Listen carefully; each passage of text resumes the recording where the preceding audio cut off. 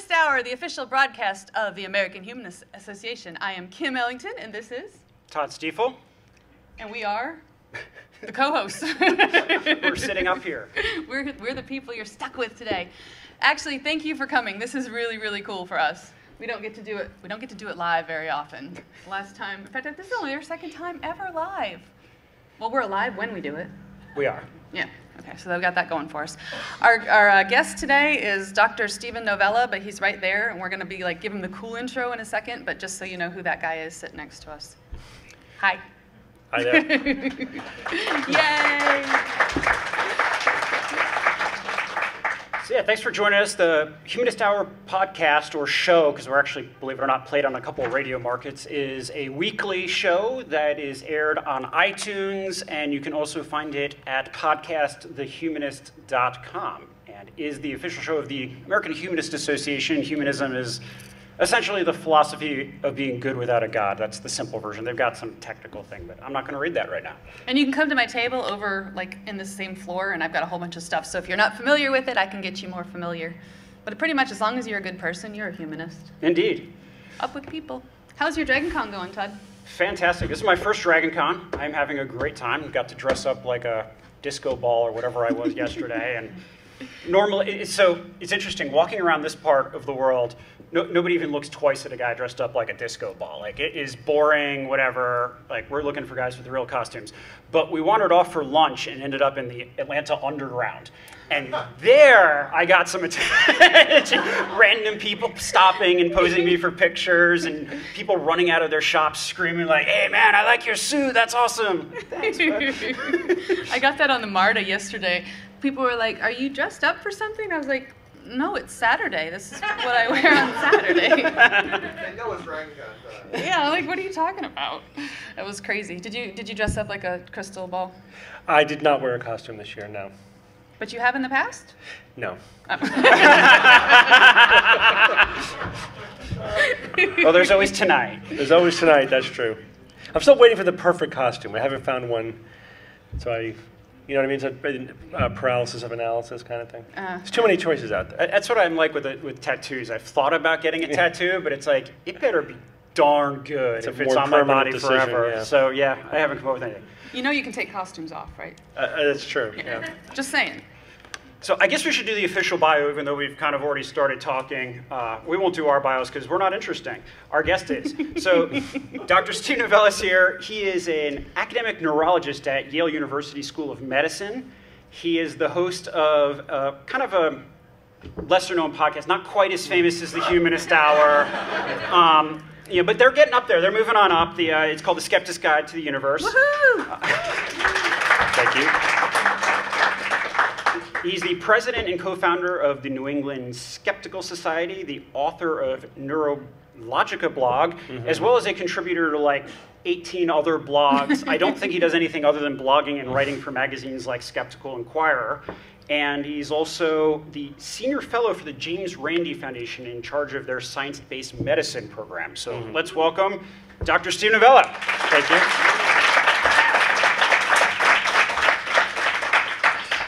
So I actually came to your podcast last night. Very fun. I saw some of you there. I met some of you there, which was really, really fun. That was a good time. Thank you. You guys have a good time. Yeah, we love doing the live shows. We've been doing them at 2 or 3 conventions a year now since 2006. I think was our first one.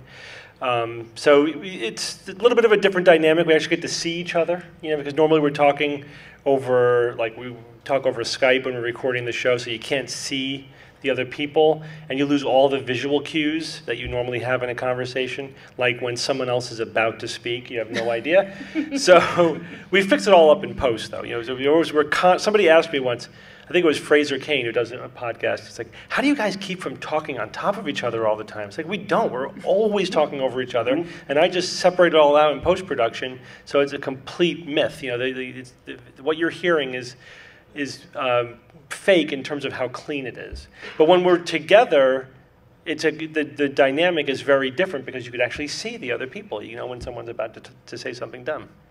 And you can read the audience too. Like, I'm going to know we're starting to suck when my kids start falling asleep or pulling out their iPods here in the front row. So yeah, that's probably, they're already giving me the look. So. Already there. Yeah, I left mine at home for that reason. I didn't kind of look. All right, so on your show yesterday, when does that one get broadcast? The show we recorded last night will be broadcast next Saturday. Okay, so I'm not going to ruin it for anybody, but you did go to the paranormal track and have some fun. We did, yeah, a little stealth investigation. Yeah. So it's interesting when you have, at a place like this where we have folks, the skepticals, and then all the way over to the paranormal. So did you feel a change in the force when you walked in that room? Yes, I mean, it was definitely a different crowd. There's no question that when we were over, we were sat in on a panel on ESP, and the one person who was running that 1 hour was trying to convince the audience that everyone has psychic power, and they were doing some remote viewing and some telepathy, and it was typical. It wasn't even a cold reading. It was just everyone just guessing as to what the picture was, and then way over interpreting whatever they were saying. It was. It was completely lame. We actually ditched after about 20 minutes because we couldn't take any more of it. It was just so bad.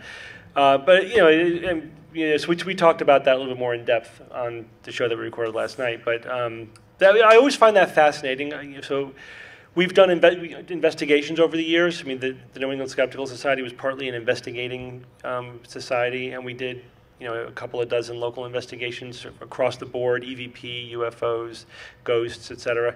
The Warrens were our big investigation, Ed and Lorraine Warren, because they're right there in Connecticut. I mean, literally like 20 minutes from where we live. But every single time, what always strikes me whenever I do a first-hand investigation is that the subject of our investigation is always at least an order of magnitude more lame than we anticipated. They're always dumber than we think. We always way over-prep.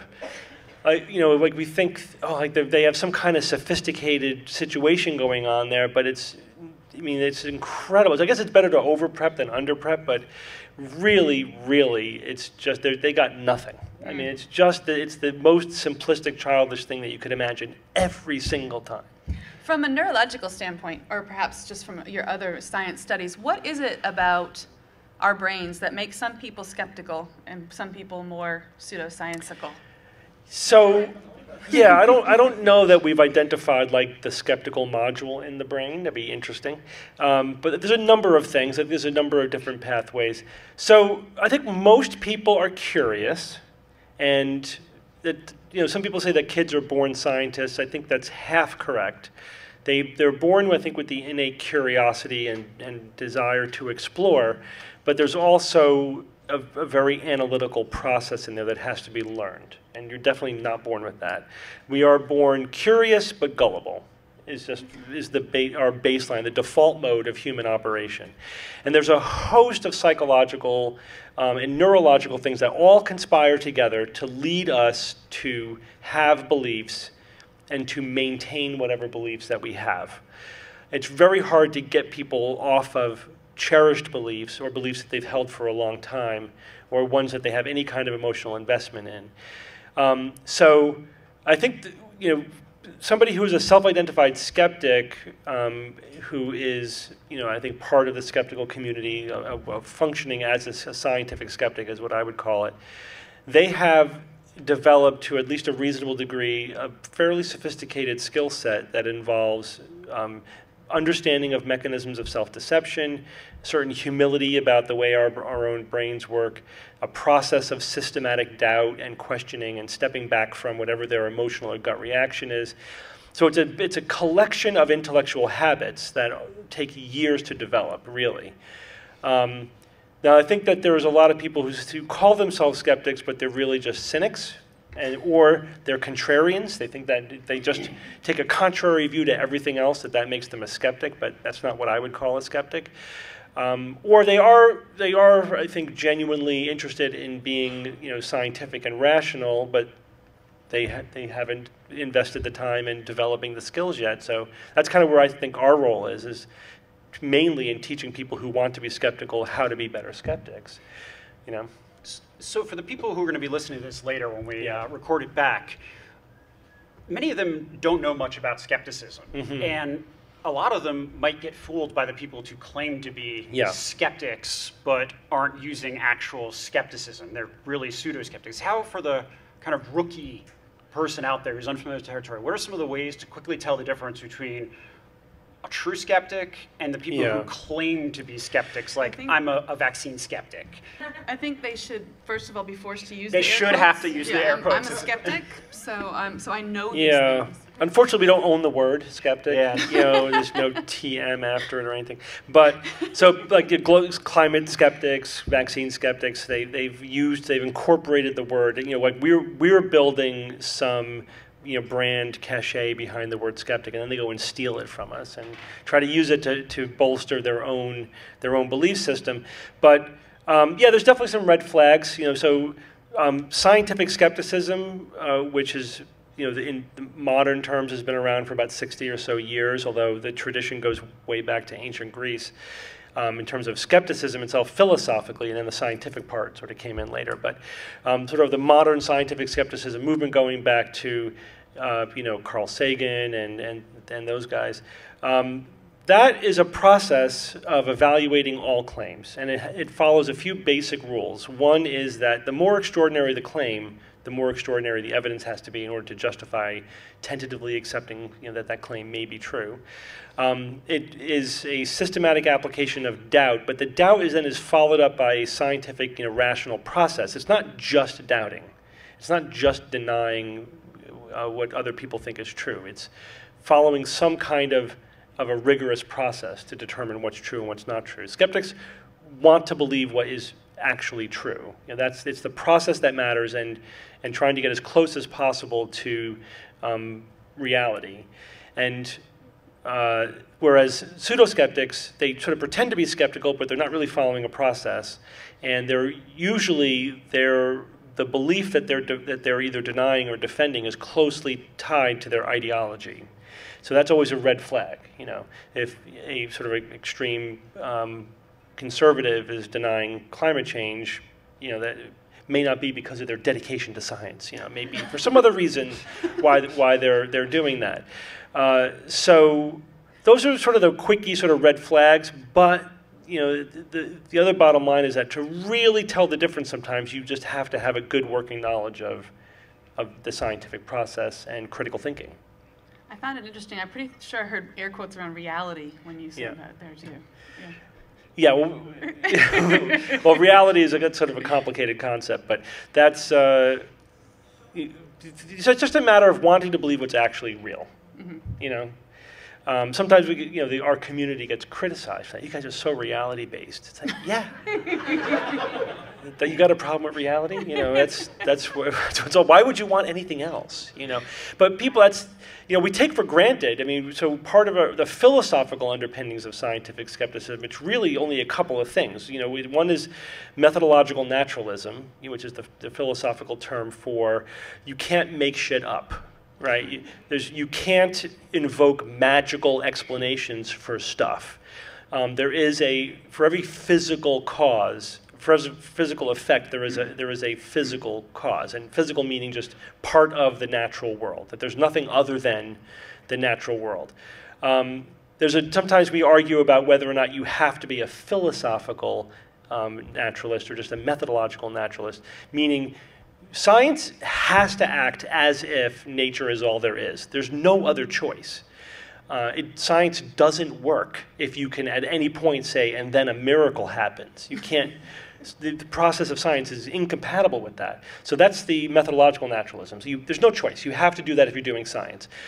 But that doesn't mean that the natural world is all that there actually is. It just means we can't know about anything scientifically that's outside of the realm of naturalism. So that's the philosophical naturalism. We think not only do we have to act as if nature is all there is, but that's really all. I believe that that's all that there is. Whereas science is agnostic towards the philosophical end. It just says, no, but whether or not there is anything supernatural, science has to operate within the confines of what is natural, because that's the only thing that's knowable. But it also means there are some things about which we just say we don't know, or that's outside the realm of science.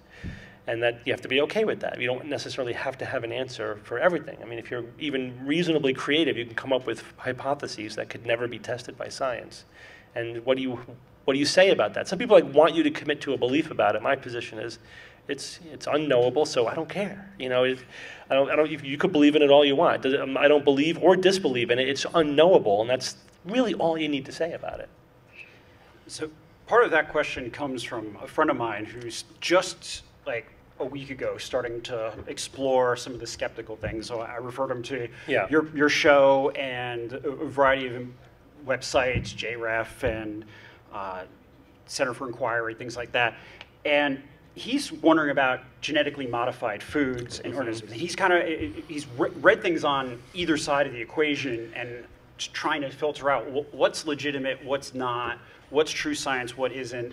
And so a question he wanted to ask was essentially, are there any legitimate concerns with GMOs right now? Are there any kind of important unanswered questions or plausible concerns that we need to learn more about? Or is the jury is it decided? Is this safe? Yeah, that's a bit of a false dichotomy. Is it safe or should we be concerned? It's always a spectrum. And GMO is also, it's a category. It's a type of technology. So really you want to think about like every specific genetically modified organism do we have to be concerned about that or not?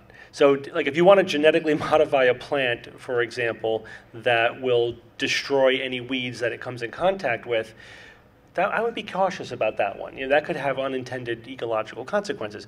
But like golden rice, which is simply adding some vitamin A to rice, there's really nothing anyone's come up with that is a legitimate concern about that technology. Nothing at all. So all they could say is, oh, we could spend our money better elsewhere without relying on high technology. That's not even an argument. It's that there's really nothing to say about it. So you have to understand that GMO as a technology is kind of like saying, should we be concerned about drugs, about pharmaceuticals? It's like, well, which pharmaceutical for what? You know, you got to drill down to a little bit more detail. But having said that, you know, if you want to just make some broad brushstroke kind of statements about the technology itself, again, you still have to separate out into like transgenic versus cisgenic. In other words, are you taking genes from closely related plants or organisms, or are you going far afield? And is that a concern? Do we introduce more unknowns? So there is a pretty robust scientific consensus about GM tech as a technology. As a technology, it works. It does what it's supposed to do. We're able to take a gene from a bacteria and put it in a plant and have that gene be expressed. Geneticists have a fairly high degree of confidence that we can do that and test the final product to the point where the chance of any big surprise is pretty low. It's never zero. You know, vaccines could cause mutations or whatever. I mean, that's not literally true, but the thing is, it's never a zero probability. You know, vaccines could have some horrible effect that no one ever thought about, but it's just not, the chance is so low, it's not worth worrying about. And then, you know, the other question is, do we have the regulations in place to pick up a problem if it occurred? And the regulations are actually pretty robust with genetically modified organisms. And you could also say that, well, let's compare GMO to other types of food. Like, should we be more concerned about GMO versus, say, hybridization or mutation farming? How many people here are aware of mutation farming, which has been going on for 100 years, where farmers will treat their field with either chemicals or radiation or something to increase the number of mutations so that they have more variety, then they can then select the plants that mutate the traits that they're looking for. This has been going on for 100 years. Nobody cares, because nobody was aware of it. And I would be way more concerned about that than deliberately taking one gene and putting it into an organism. So there's this disconnect between level of risks and the level of concern that people have because there's a huge anti-GMO lobby. So there's internal inconsistencies in their position. You know, why should we really? Hybrids mix hundreds of genes together. Why would that be? Why shouldn't we be testing those? We don't test those, you know, hybrid organisms. So you can look at every argument and try to take it to its final conclusion. And I've done that for GMO. I usually for complicated topics like that, I might study them for a year or two before I start to write about them until I feel like, okay, I've kind of wrapped my head around this enough that I'm not going to be blindsided by some major gap in my knowledge. And I consult with scientists. I have colleagues and friends who are genetic engineers who are involved directly in genetic modifying organisms. And just to make sure, is my understanding on this correct? Am I missing anything here, or is this pretty much what the scientific consensus is? And the bottom line is that there's a robust consensus that genetically modified organisms, as a technology, it's not inherently risky. That the testing and the regulations are fairly robust, and the probability of anything horrible happening is quite low, and probably back in the background noise of just food technology in general. And so the anti-GMO hysteria really doesn't have a solid scientific or logical basis to it. And if you then look at their arguments and you drill down as far as you can on each one, they all tend to evaporate when you drill down far enough. Or you get down to just a political opinion. I just don't like big companies being in control of our food supply. Okay, that has nothing to do with GMO, but fine, if that's your political position. But let's at least separate out the political positions from the scientific questions. But people don't like to do that. So people are uncomfortable saying, I have this position, but it's complicated. There are some points that in its favor, some points against it. People don't like, it's hard work to have a nuanced, middle-of-the-road balanced opinion. People like to say, I'm anti-GMO. And therefore, I'm going to endorse every single anti-GMO point that there is, whether or not it's legitimate. They don't necessarily consciously say that, but that's how they behave. And we all tend to slip into that. We pick a pony and we ride it.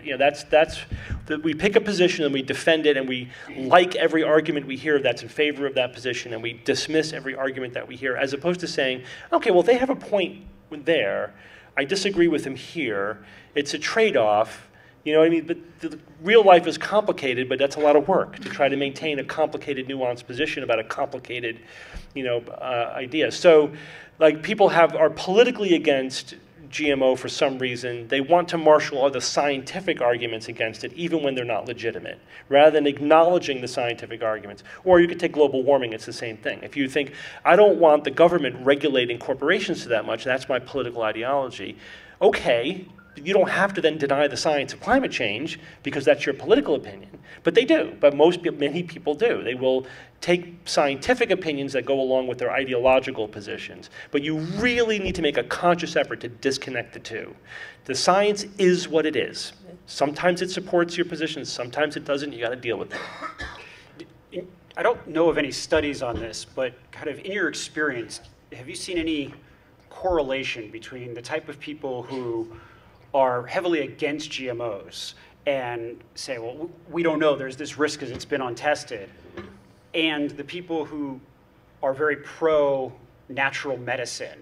And on the other side, we're like, well, I'm going to take these pills. I mean, yeah, but so what? It hasn't been tested. It's natural. It's got to be good for you. Yeah. So there is a huge naturalistic fallacy in anti-GMO ideology, and also in natural foods and natural medicines, et cetera. So there's a huge overlap there. The GMO topic is more ideologically complicated than a lot of other ones. Like if you talk about climate change, it's pretty much right-wing, climate change denial.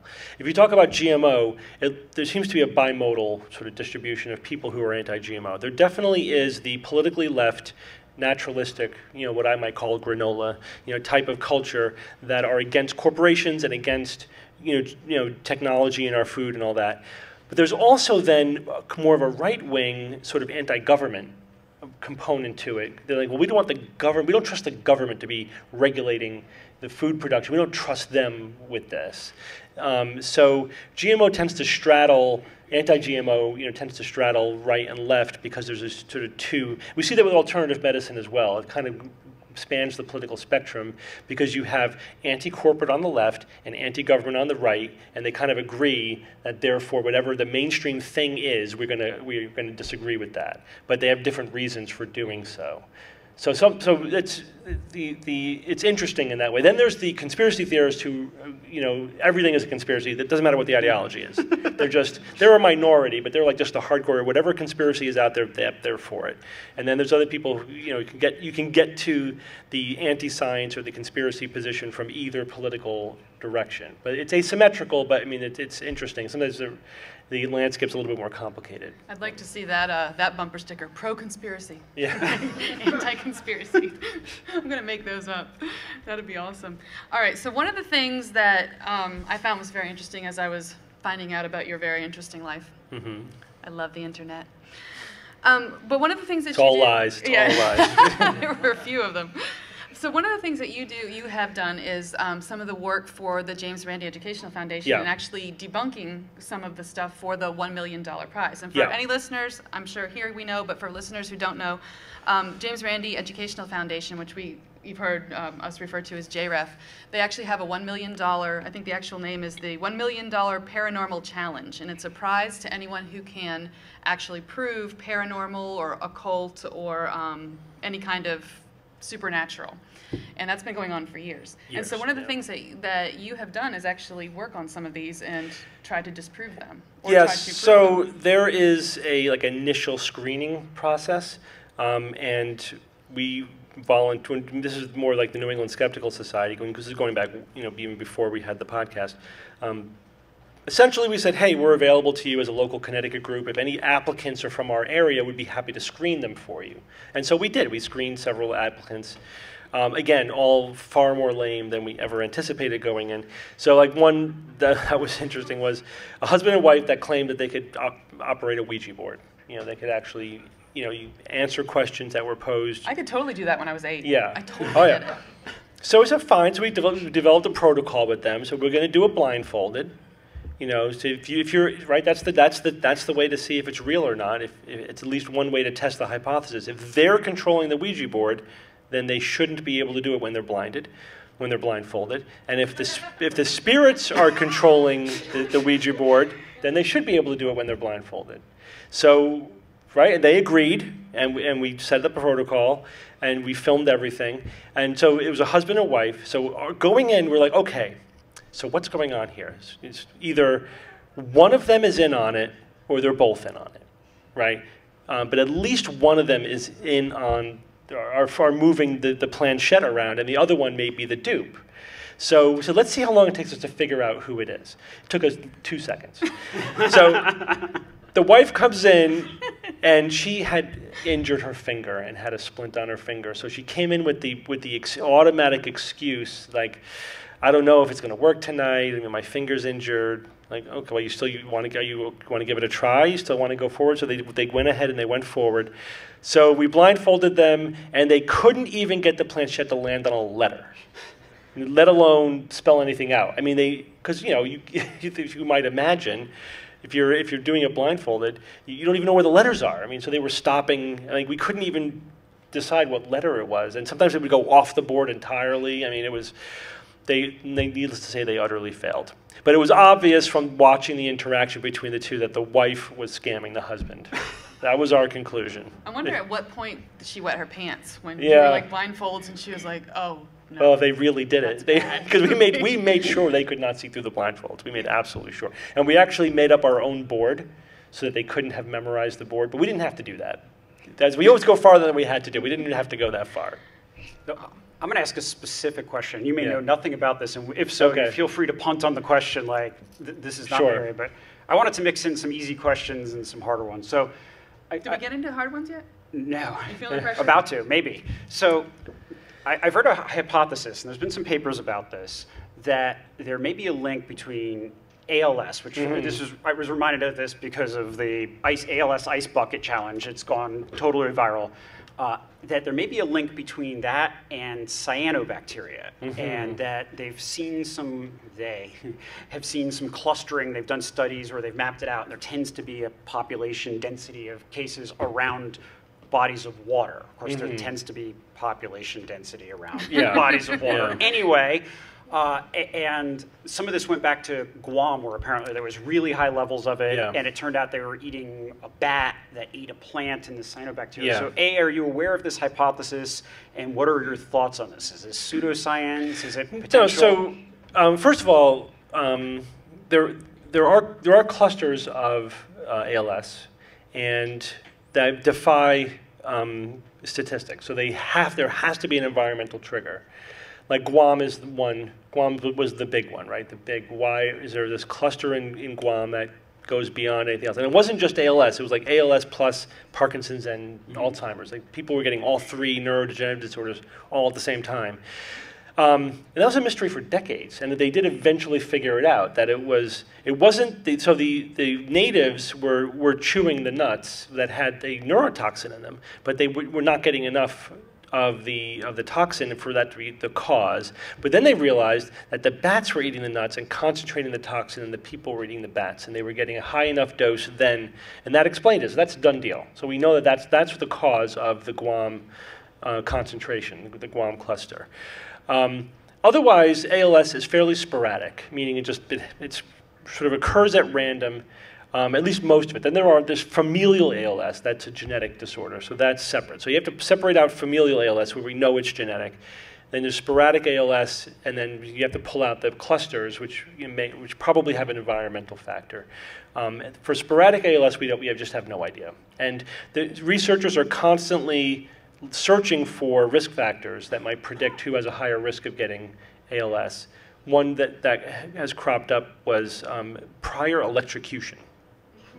So like if you had ever been shocked and survived, then 20 years later you have a higher chance of getting ALS. Okay, that really, these are like epidemiological sort of things that are still in the hypothesis stage. They never really have been proven. So it's perfectly plausible that a toxin from cyanobacteria or many other sources may in fact increase your risk of getting ALS. It's just really hard to nail those kinds of things down. So that one is still in the hypothesis stage. So I would say plausible, but currently unknown. I guess it's being a Dragon Con, but I just had this like image in my mind of like the downfall of electric-based supervillains, like Electro. Like Spider-Man couldn't get me, but now I have ALS. Right. And everybody wearing those little things. That the arc generators or whatever. Yeah, they give you ALS. Yeah, that's right here. That's what I heard. I heard that. I took mine off after that. Right. Yeah. That and autism. They give you autism too. But that goes. Everything gives you autism. So why not? So I want to talk vaccines a minute. So sure. I have, speaking of autism, right on cue. Thank you for, thank you for that segue. You see how good we are? I want to talk about a side of it that I don't hear as much, although I'm not in the skeptical community nearly as much as you are, and maybe not the rest of you, although I follow it on the periphery for sure. So vaccines and herd immunity. This is something that's really important to me. I actually have an immunodeficiency, common variable. It's not contagious, but I don't have immunomemory. Right. So I get a vaccine, my body won't necessarily remember I got it. So for me, I depend on everyone else getting the vaccine to keep me safe. So what are your thoughts on the concepts of kind of the anti-vax movement and the ethical issues surrounding that, including herd immunity? Yeah, so the herd immunity is, the notion there is that when enough people are immune to an infectious organism, the organism can't spread. There's likely to be there's too much distance between one susceptible person and another susceptible person, so you don't get outbreaks. You just have individual cases. So herd immunity prevents outbreaks. And that's uncontroversial. There's no question about that. It's been demonstrated over and over again. In order to have herd immunity, you need about 95% of people. So right around there is when it really kicks in. When you start to drop below 90%, herd immunity starts to go away. Definitely below 80%, there's no herd immunity. Then there's enough susceptible individuals where outbreaks can happen. And we unfortunately have lots of data on this now because there are communities that have fallen below herd immunity levels in certain vaccinations or all vaccinations. And in those pockets, our numbers are still 95% for the country, for the USA, but there are pockets of very low immunization rates, and that's where the outbreaks are happening. So they're happening in communities that have lost herd immunity because of low vaccination rates. There's no question about that either. I mean, the epidemiology, this is just numbers. This is just math now, and the numbers are telling a very consistent story. And again, getting back to the notion of, like, when you look at the arguments of one ideological group and you take each argument and drill down to the end, what do you ultimately find out? Was it a legitimate point or not a legitimate point? And the anti-vaccinationists always raise the same points that have been demolished multiple times before. One one is saying, well, if you're vaccinated, why do you care about herd immunity? Well, because of you, right? Because of people like you who can't get vaccinated or who are ill or who just do not respond to the vaccines. So we need to protect people who can't protect themselves with their own immunity. And because and the vaccines are not 100%. You know, they're even the best vaccine, maybe 98% or so effective. That's still a lot of people out there who aren't going to mount a sufficient antibody response to the vaccine. So they need to be protected as well. They also might say things like, well, if you look at an outbreak, more people who were vaccinated were affected than people who were unvaccinated. It's like, yeah, but they're playing with math. If you have 100 people who are vaccinated to everybody who isn't vaccinated, there's going to be more non-responders in the vaccinated group than there are people in the unvaccinated group. So that just because of the population is so much greater, it's always going to be more people who are vaccinated tend to get infected than unvaccinated. But if you look at the risk of getting infected, it's like 10 times the risk in the unvaccinated population as the vaccinated population. That's the real statistic you want to look at. So all of their arguments just don't hold water. They all break down when you investigate them and see if they make sense and are they supported by evidence. So the tricky then bit is the ethical question. Is like, what's our ethical responsibility therefore? And science doesn't have an answer to that. Science can give us the numbers, right? You could tell us what herd immunity is, why it works, how successful vaccines are, what the risks versus benefits are, and then we have to decide as a society how far we're going to go in mandating it. So right now in the U.S., you have to get vaccinated in order to get into public school, but that's it. If you don't go to public school, then you don't have to get vaccinated.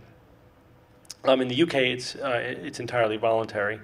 And then the question is, what about exemptions? So right now every state allows for medical exemptions. That's a no-brainer. If you're medically not able to get a vaccine, of course we can't force you to get it. A lot of states allow for religious exemptions. That's largely due to the Christian Scientists, because they were very instrumental in pushing for laws in states that allowed for parents to be exempt from any mandated medical care, and then vaccines sort of came along for the ride. So there, the anti-vaccine community and the Christian Science community were together on the religious exemptions for vaccines. But now you have the people who are anti-vaccine, but not for religious reasons, and they're pushing for philosophical exemption, saying, basically, I don't want my kids to get vaccinated just because I don't believe the science, whatever, just because I don't believe in the vaccines. And that's really controversial. Religious exemptions are controversial too, but the philosophical, I think the scientific community is like, that's where they would draw the lines. Like, no, philosophical exemptions are absurd. Religious exemptions, that's a hard one. A lot of people think that they shouldn't be allowed. Other people think that you have to respect people's religious beliefs, and so they would draw the line in a different place. But then there's lots of sub-questions, like even if you allow non-medical exemptions, you could make it easy or hard for people to get them. So. And this is interesting because we had this debate amongst ourselves in the science-based medicine community because we had to have a position. Like, what's our position on religious exemptions for vaccines? And we disagreed with each other about it because it's a tough one. But what we agreed upon was if you do allow for any non-medical exemptions, you should make it as hard as possible. And the states that make it difficult, meaning that you can't just request it. You have to show that this is part of a long-standing tradition, in your culture, your religion, et cetera, whatever. You have to make them jump through some hoops at least to get the exemption. The exemption rates go down.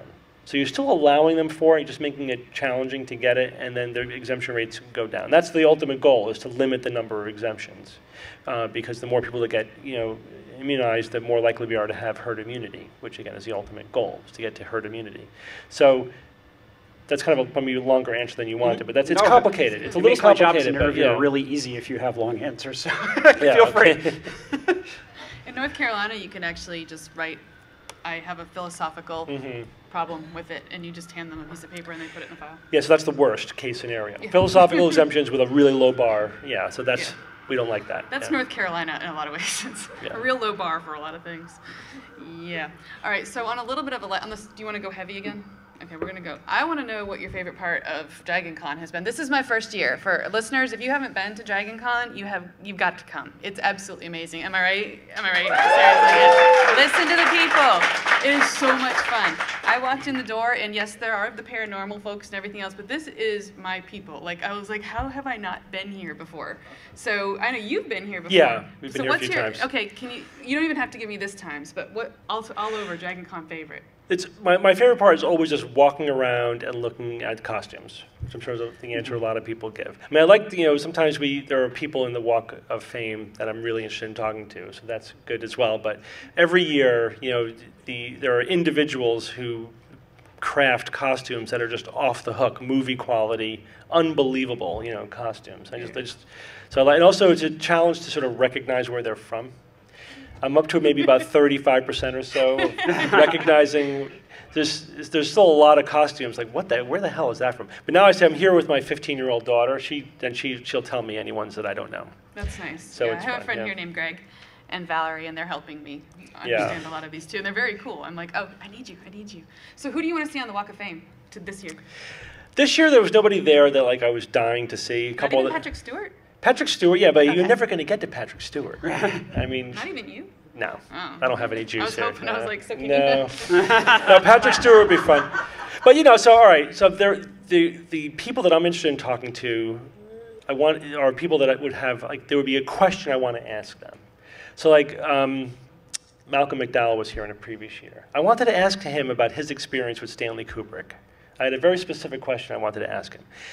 Whereas other people, it's fun to see them, and I loved their character on a show, but what am I going to ask them? It's like, I liked your character on the show, but they didn't write it, they're just the actor. All you could really talk about is their performance, but I don't often care to talk to them about that. So it's usually people who have something in their private life that I'm interested in talking about. And usually because they have some kind of scientific or skeptical sort of background that I'm interested in exploring with them. Yeah. I've been joking, that song that was played first about make sure your question's a question, that if I had gotten in to see Patrick Stewart, I would have been like, I have a question. I love you. I'm not sure I could have handled that. I really don't. I'm a little bit there's a couple people, but Patrick Stewart. Would you like to go to dinner, sir? Yeah, I should have asked him to dinner.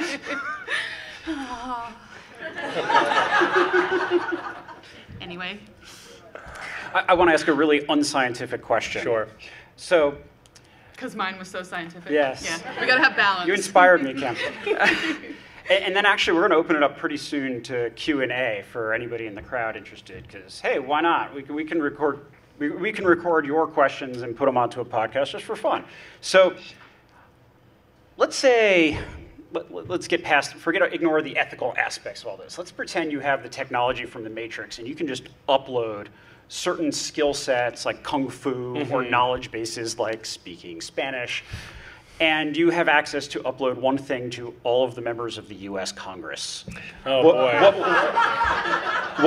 What skill or knowledge base do you upload to all of their brains? Is critical thinking a knowledge base? I think it is. If you could define that, if I get all that in one chunk, there's no question that would be it.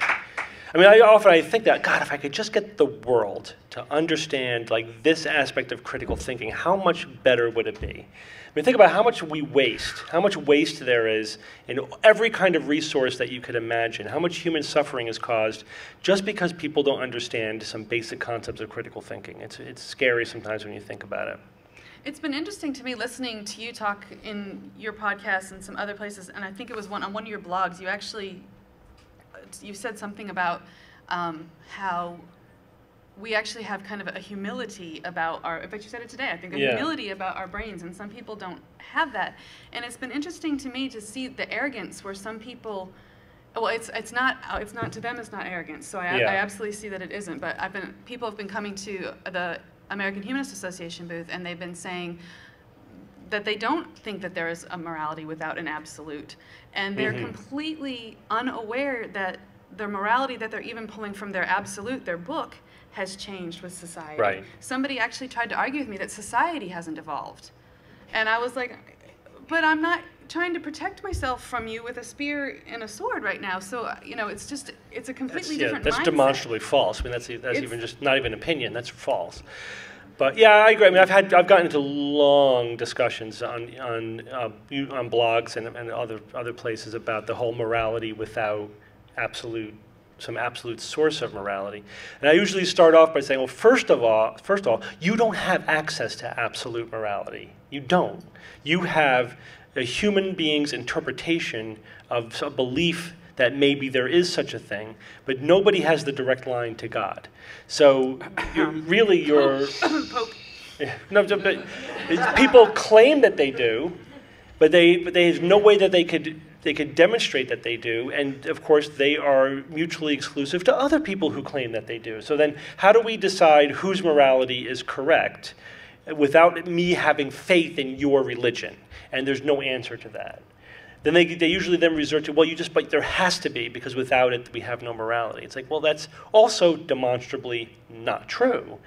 It's also what I guess I'm not amazed, but again, it's frustrating when you talk to people on this topic like this, and they're just completely unaware of the historical reality that's there, for the reading. Like, Christian morality demonstrably is based on Greek philosophy. I mean, it's not like it came out of nowhere, or like literally like a bolt out of heaven. There's a documented historical progression of morality and thought and philosophy, and Christianity emerged out of that tradition, completely. It's not even like it really added anything new. It really just was completely out of that philosophical moral tradition. It's all there. So they're actually saying that, well, you couldn't have, Christian morality without a belief in my religion. Well, it actually predates your religion. So your argument falls down just on factual grounds alone. Plus, there's also the fact that atheists aren't running around murdering and raping people. If you run those statistics, atheists actually tend to be a little bit more moral than believers, depending on exactly how you look at the data. But it's at least not dramatically different. So you mentioned earlier that when there's a complicated subject that you don't know very well yet, like GMOs, you research it for a good year before you start blogging about it. I'm curious if there's anything you haven't started blogging about yet, but you have started researching. Yeah, there are some topics, like a lot of people ask me about medical marijuana, and it's like, yeah, I'm still looking at that, I'm still thinking about still that thinking one. about, yeah, I'll get back to you, man. dude. I've read a lot about it, but I haven't gotten to the point where I feel comfortable publicly saying this is my position about it. I usually, when I get asked, I say, yeah, it's complicated, and here are the issues, but I don't sort of take a hard stand one way or the other because, definitely there are some claims about it that are pseudoscientific. And actually David Gorski on Science-Based Medicine wrote a series of articles about the herbalism of medical marijuana. But there's some, it's a drug like anything else, and there's some legitimacy there, but I have to wrap my head around the science a little bit more before I would write about it myself. Mm-hmm. What's the next hot area of skepticism that maybe is just kind of, not many people in this room might even be aware is an issue, but might be a really big issue a year from now, 2 years That's a good question. Historically, climate change obviously was huge in the last few years, and now for me, GMO is sort of the one thing that I think is coming to the fore. For me, a hot topic is an area where I think there's a pretty clear scientific consensus, but that is a huge disconnect from the public opinion. And especially if I feel there's a huge disconnect even from the community of self-identified skeptics. So several years ago, there were a lot of politically conservative skeptics who were anti-global warming deniers, and so that was an indicator for me that this is an area that we really have got to start educating people about. And right now, I think I'm sort of in the heyday of the same thing, but with GMO. I think even among my skeptical colleagues, there's so much misinformation out there that whenever I get into a conversation with somebody about it, they're usually rattling off one piece of propaganda after another that's demonstrably incorrect. So clearly we have a lot of work to do there. So the next one, I don't know. I'm trying to think. I've been thinking while I've been rambling on about what the next one would be. I guess I'm always waiting just to, I'll jump on it when I see it, but there's nothing that I'm seeing coming. We'll have to wait. It is interesting. I find our daughter is 10, and she's starting to, with supervision, use the internet for research. And you have to be really, really careful. Like, you can even still, right to this day, like if you pop on and look up vaccines right now, you're going to find an article on mercury and thimerosal. Yeah. And how it will seem current if you're not looking at dates, if you're not looking at what, your sources and stuff. So this is a huge problem for what you're trying to do. Yeah, it's a lot worse than that even. I mean, so it's really hard. It's really challenging. So I mean, I love the internet. It's a double-edged sword, though. The internet is. I mean, I just would never want to go back to the time when I couldn't instantly go online and have access to the world's knowledge and answer whatever question I had. It's just amazing.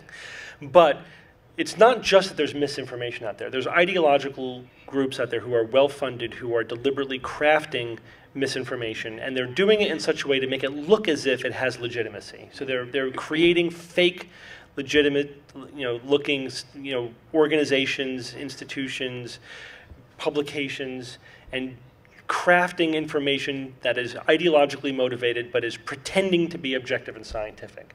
How does the average person distinguish that from a genuine, legitimate source? It's tricky. There's no easy way to do it. There's some red flags, but it's really no one litmus test that you can give it. Further, the internet is a confirmation bias machine. And it's very easy to look for the information that will support your position. And then when you've found that information, you can then stop because you've done your research, and the research has now validated whatever it is you sought to validate in the first place. So you have to train people to actually, when the first thing you do when you start to research a topic is to try to disprove whatever your current position is. Try to disprove yourself as much as you can. And if you're not doing that, if you're looking for information to support your beliefs, you will find it. And the fact that you find it doesn't mean you're right. It just means that you're a person and the internet exists. And then the third sort of problem is that there are sort of echo chambers on the internet. And so once you go beyond sort of just you're doing Google search and confirmation bias, you could easily get sucked into an echo chamber that will reinforce and magnify your beliefs and insulate your beliefs, and then you think that you know everything because you're getting your information systematically from one point of view, and they've crowdsourced it. So there have been thousands, maybe millions of people who have marshaled every argument necessary to insulate the belief. If you go to a vaccine, anti-vaccine website, or you go to I found myself on a global warming denial site recently, and I read through the comments. I'm like, there you go. I mean, they are all utterly convinced of their position, and they're ridiculing the other side, and they have all these facts to marshal to defend every single point. They're wrong, and I'm the troll, right? So if I then say, wait, hey, what about this? Then to them, I'm the troll all of a sudden. So it's just they're in a bizarro world, echo chamber of global warming denial that they're trapped in. So it's literally like an intellectual trap there on the internet, waiting to ensnare people. And so, I think and I think this is something that it needs to be. Schools are way behind the times on this. We have to teach kids how to access the internet, how to access information, how to do searches. I know, I have two daughters going through the public school system, so I have a pretty good idea what they're getting taught, and they're not getting taught that. I mean, they're a little bit, they discuss it, but they're not really being given hardcore skills that they need. What they're doing, in my opinion, is all a little superficial and isn't real. I guess because they don't want to give them the stuff that's too controversial, but that's the stuff you need the skills for.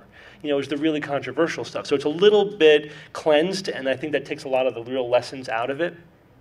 So I'm filling the gaps, wherever I think they are, in my kids' education. But they need to be able to go online and not just don't rely on Wikipedia, go to an official site. Sure, that's good. But how do you really tell how authoritative a website is, for example? Or how do you avoid the trap of just confirming your bias?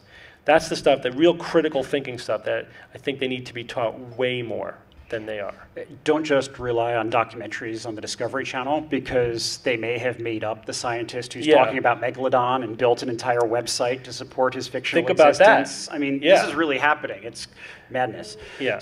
So we have a couple minutes left. I think we have time for a couple of audience questions if folks would like to line up. Probably just 2 or 3. There's a microphone right there in the middle. If you'd like to ask a question of Dr. Troll Novella here.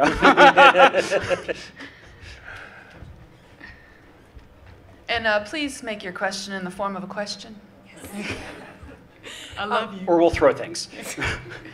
Can you tell us a bit about what happens to someone's brain when they are in the throes of some kind of religious frenzy, like possessed by a demon or a spirit, things of that nature, and they see these visions? Can you kind of walk us through what happens in somebody's brain and body? Yeah, so there's a couple of different components to that. We do know there's been some very interesting research looking at what happens to people when they're listening to a charismatic speaker who is of their same faith. And what happens is the reality testing critical thinking module in your frontal lobes starts to decrease its activity. You actually stop testing what you're being told, and you sort of surrender your will to the charismatic person. In fact, it is the same thing that happens when people are hypnotized. So when someone says that they hypnotize the crowd, it's actually literally true. It's actually the same thing going on in the brain. When a charismatic speaker could literally hypnotize a crowd, meaning that they will surrender their reality testing and just accept whatever they're being told. There's also a different part of the brain that, this is usually, for most people, this is the right temporal lobe. It's the non-dominant temporal lobe and parietal lobe. As well. There's circuitry in there that makes us feel as if we have a profound connection to the universe or a higher power. And usually people will interpret that experience in line with their pre-existing religious or cultural beliefs. We know this is true because if you have a seizure in that part of your brain, you will have a profound religious experience. And again, you will probably be in line with your pre-existing religious beliefs, and if you don't have any, you may just say, I just felt one with the universe. That's what people will say if that part of the brain gets activated. And people who have, say, epilepsy in that part of the brain tend to be hyper-religious. It's actually a neurological diagnosis, hyper-religiosity. It's a feature of that type of epilepsy, non-dominant temporal lobe epilepsy. There's a lot of historical speculation that Joan of Arc may have had that kind of epilepsy, and when she was having her religious visions, they were seizures. Why we have that module is an interesting question. That's a sort of an adaptational question. One speculation is that as a sort of tribal, hierarchical, culture, members need to be able to surrender their will to the greater good of the collective, of the society, and therefore we need to have circuitry in there that goes, yes, I'm going to sacrifice myself for something bigger than myself, my community. Resistance is futile. Yeah. So those tribes who had that module destroyed the ones who didn't. I didn't hear the. He said the Marine Corps does that. The Marine Corps, yeah. This is a cinematic tradition that I love. And this is what Kubrick, actually, one of the things I like about him is he used the military as a representation of civilization, part of which is the sacrifice of the individual for the whole. That's why if you watch Full Metal Jacket, Marines die, but the Corps lives on, right? That's the idea. That's your non-dominant parietal lobe, temporal lobe, allowing you to sacrifice yourself and surrender to something bigger than yourself. And it's, and it's obedience, and it's, because think about it, what would it take to get somebody to go into a combat where they're likely to get killed?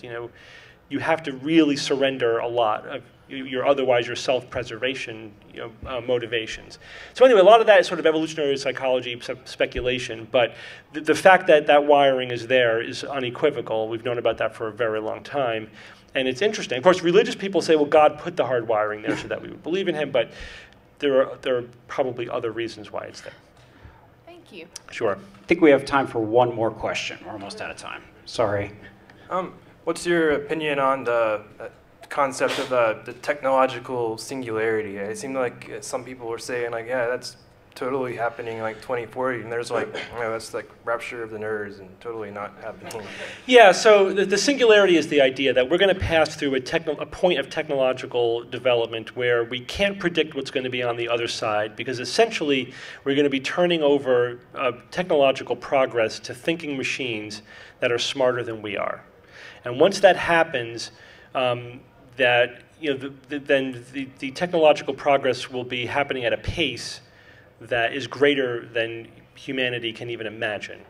I don't think there's any question that something like that is going to happen. That we're developing AI. There's no reason in the laws of physics why we won't be able to develop computers that are powerful enough and that have the wiring and the programming to function with aspects of artificial intelligence.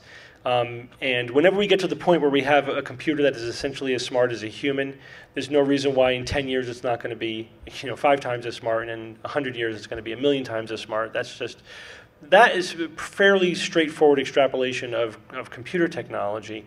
What the debates are about are when are we going to sort of reach that tipping point, not really if there's going to be a tipping point, but when are we going to get there, and what the full implications are going to be. So some people like Kurzweil, who wrote The Singularity, some people think that they go too far, that it's almost become a religious belief and like this magical thing that's going to happen. But if you strip it down and you just talk about just the technological aspects of it, the real core that we're going to have, at some point, there are going to be thinking machines that are 1,000,000 times smarter than people. I don't see why that's not inevitable. I think that is inevitable, that we're going to get there. And there's no question it's going to have a profound effect on our civilization.